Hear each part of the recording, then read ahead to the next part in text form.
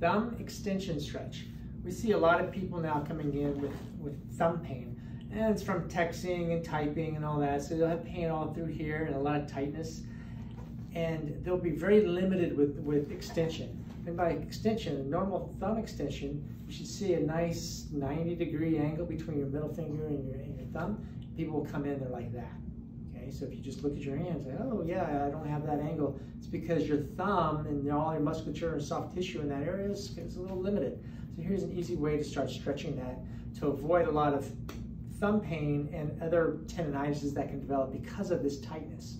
Okay, so you want to stretch this web in the muscle. Easy way to do it.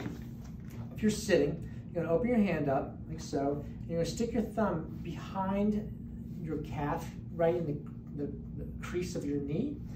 And you see how my forearm and my hand is straight, so you don't want to be like this. You want to have it straight. And all I'm going to do is I'm going to push my hand in that direction, but keeping my thumb in the crease. So it looks like this. So I just push, and you're not going to go real far. I'm going to push lightly, just enough for me to feel that stretch right in through here. So if you feel the stretch right in that general area, you're doing it right.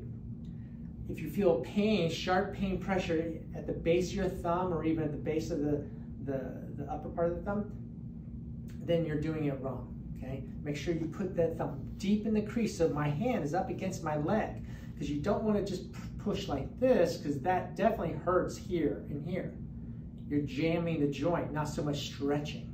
So you want to really push it in there and push, feel the stretch, hold for a few seconds, 5 seconds, 10 seconds, release, and repeat it frequently. So you can do this easily at your desk if you're working. You can be, you know, typing things up or reading something on your computer as you're stretching this. You can be working on the mouse and stretching the left one.